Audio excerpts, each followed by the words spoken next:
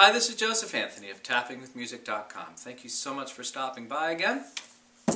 Reading from Chapter 10, Discover the Wonder of Giving, from Spiritual Economics, The Prosperity Process by Eric Butterworth. One of my favorite books, and this chapter is really, it might be my favorite chapter in the book, although I like them all. We may not fit it all into one video, so we may do a little two-part series here, a little mini-series. We'll see.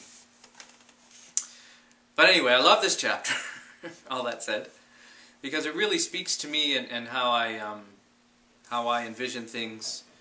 I really feel like we are of one mind in this chapter, and yeah. So let's get started.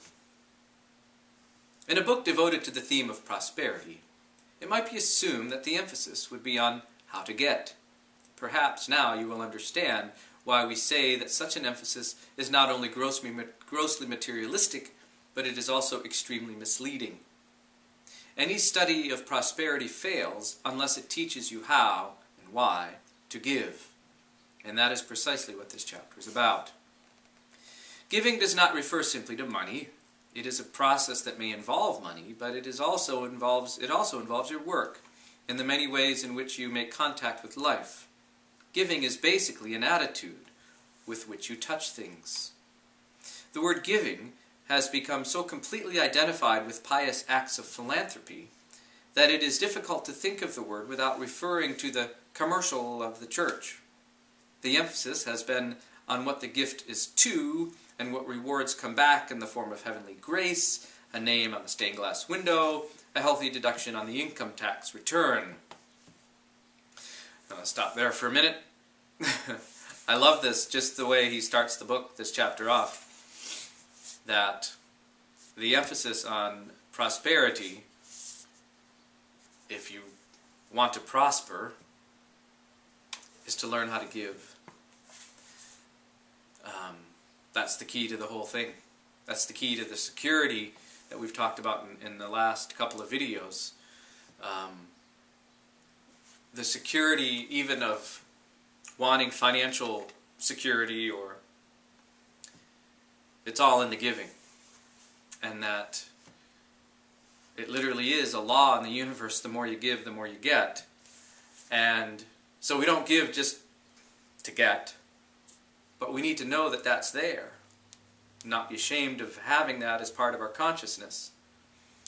The main thing is the law underneath that. To give is why we're here. It's why we're here. And he explains that a bit more here. Life is not lived from outside in, but from inside out.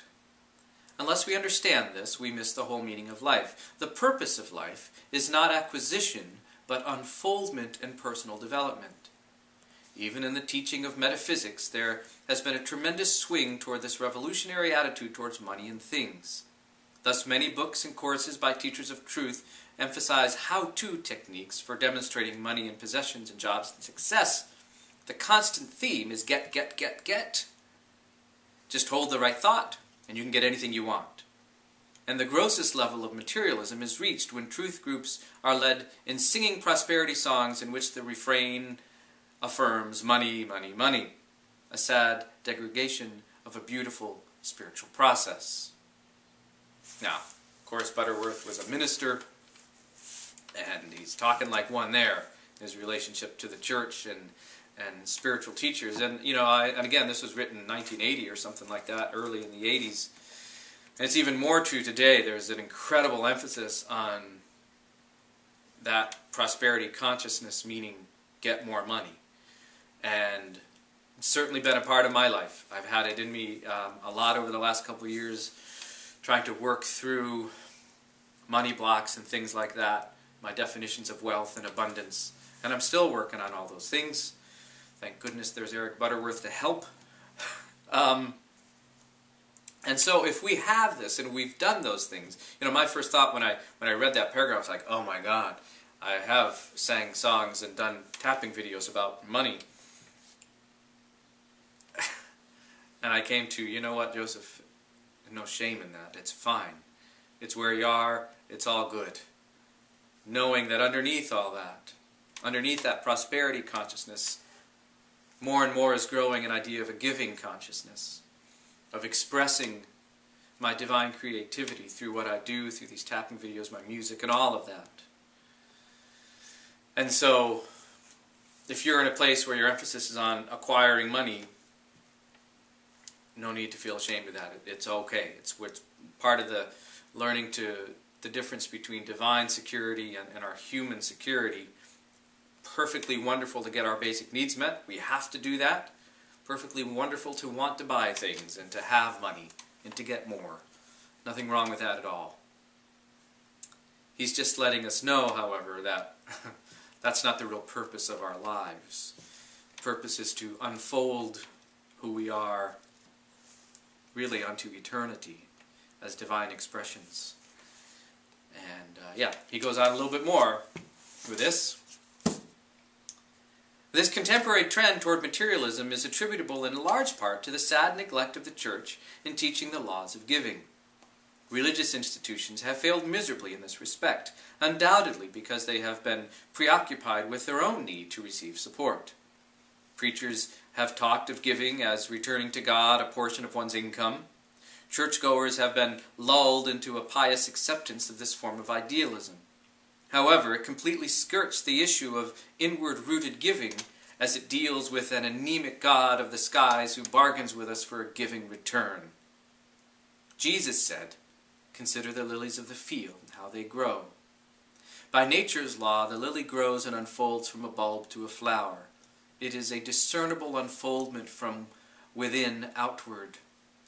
There is no obligation for the flower to return a portion of its fragrance and color and form to nature. There is no way it could do this even if it wanted to, because life is a forward-growing, unfolding experience. Don't miss the implication of this homely illustration. Your life is God's gift to you. What you do with it is your gift to God." So, to give for the hell of giving, one could say. To give because it is who we are. That's what we were born to do. Our natural unfolding of who we are, of loving ourselves, becoming more worthy, touching our heart's desires, we naturally give. The flower isn't obligated to give, but as it unfolds, it naturally gives of its beauty, its fragrance. It just does it as it is unfolding. And we are the same way. Now, there's a lot of spiritual truth to tithing and things like that. And I don't think Eric Butterworth is suggesting we don't do those types of exercises. What he is saying, however, at least my reading of this reading, is that we give because it is what we are designed to do. And we will get in return. That's just what happens. However, the emphasis shouldn't be on a bargain with God. I'll do this if you do that. Given for the hell of giving.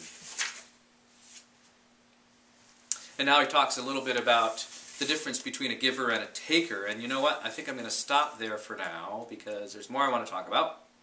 And we'll do that in another video.